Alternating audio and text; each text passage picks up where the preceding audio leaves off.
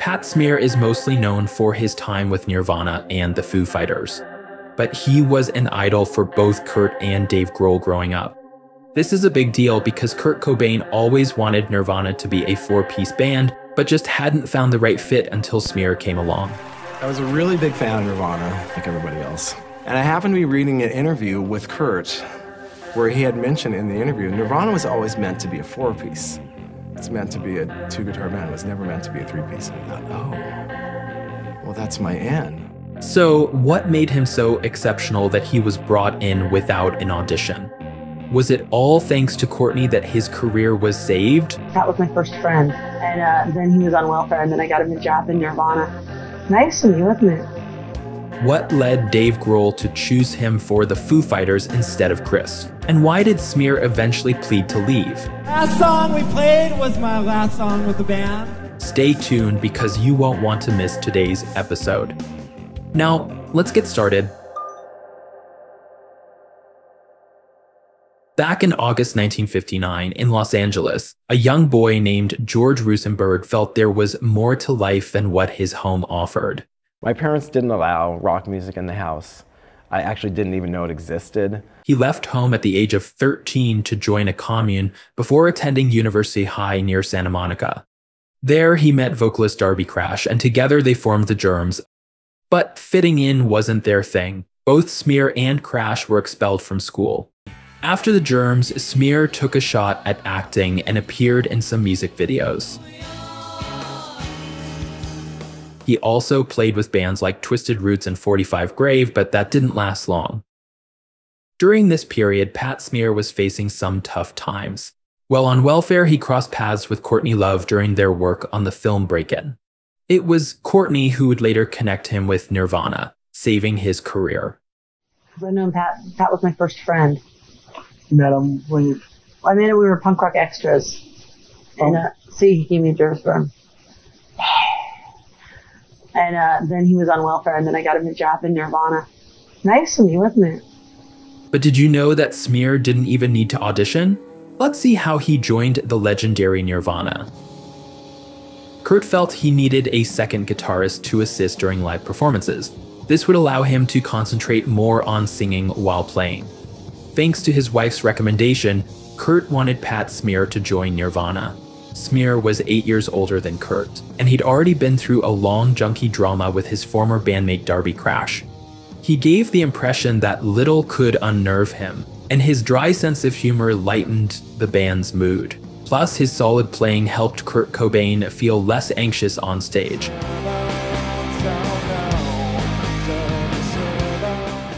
However, on Smear's end, he initially thought the invitation was a prank by his friend Carlos Nunez. But Courtney Love had informed him just a few days before that Kurt would be reaching out, confirming the news and preparing him for the genuine offer. I heard he was in the SST, so I was living in Seattle. And no, I just, it was one of those moments, I was like, Kurt was like, I want another guitar player, and we had just heard that Pat had turned down the Chili Peppers, even though it was on like welfare or something, and I just was like, oh my God, Pat! Kurt was like, oh my God, and he loved him so much. He was the only person that Kurt was ever in a band with that he actually really liked a lot. Not that he didn't like Dave or Chris. Come September 1993, Kurt calls Smear. He explains that they just released their third album In Utero and were set to tour and make promotional appearances.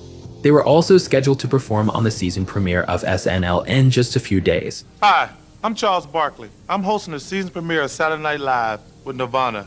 So they needed a second guitarist to help out, and Kurt asked if Smear had any interest.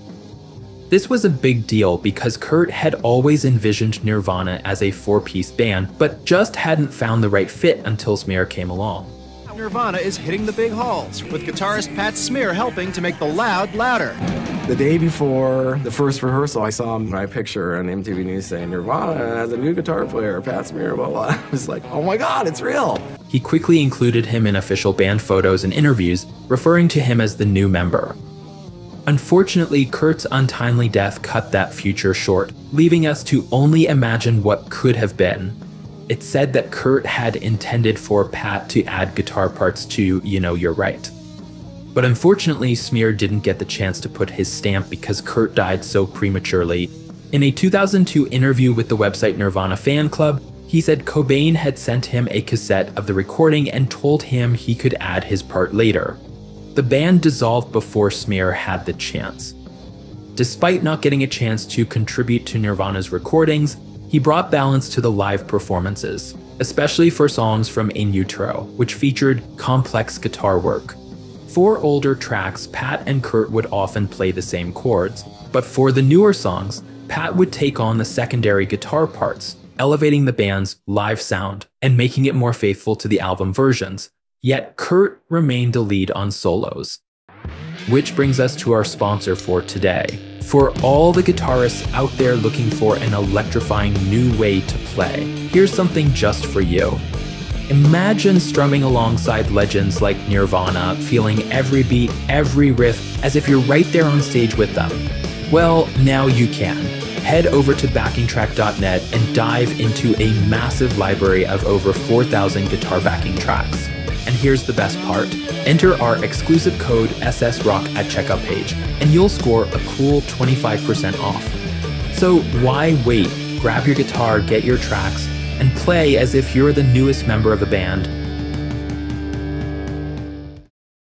Pat's easygoing nature and willingness to be a team player made a huge difference during the In Utero tour. Dave Grohl has said that Pat made the last 6 months of Nirvana's existence more bearable.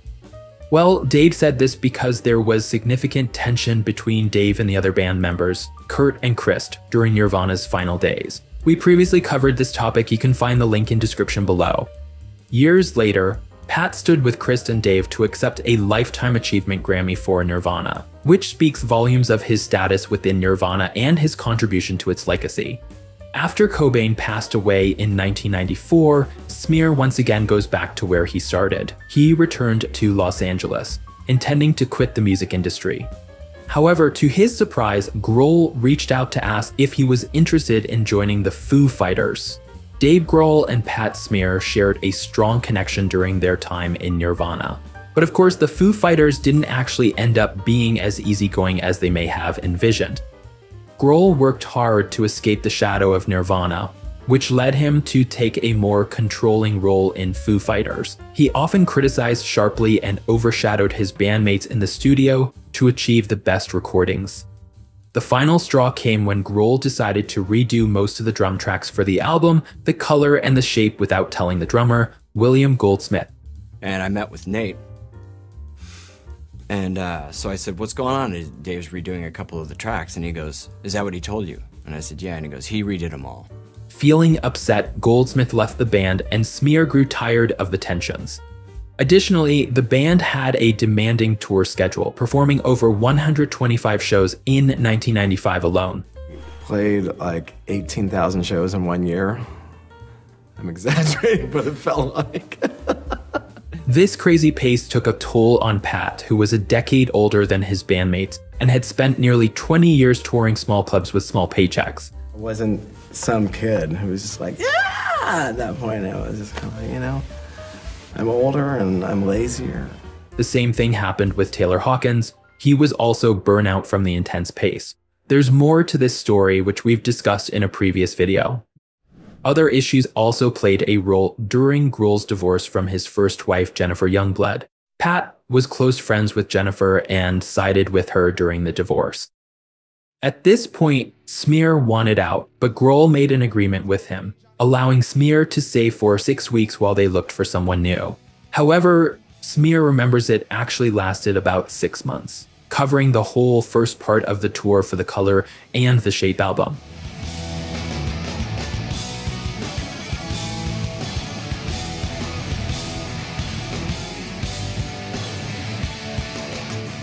Finally, Grohl reached out to Franz Stahl, an old friend from the DC hardcore band Scream, and Stahl agreed to replace Smear.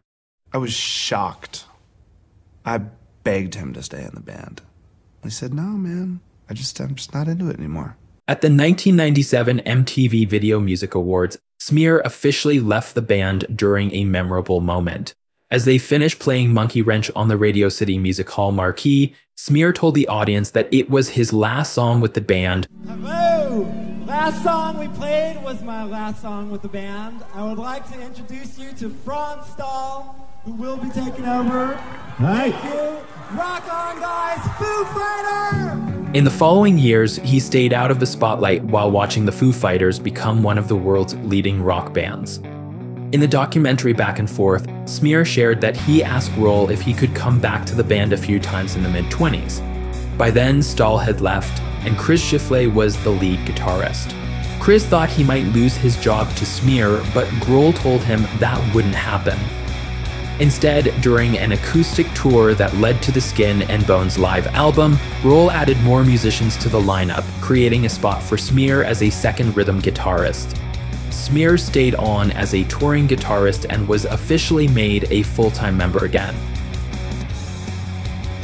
If you stuck around to this part, a special thanks to you.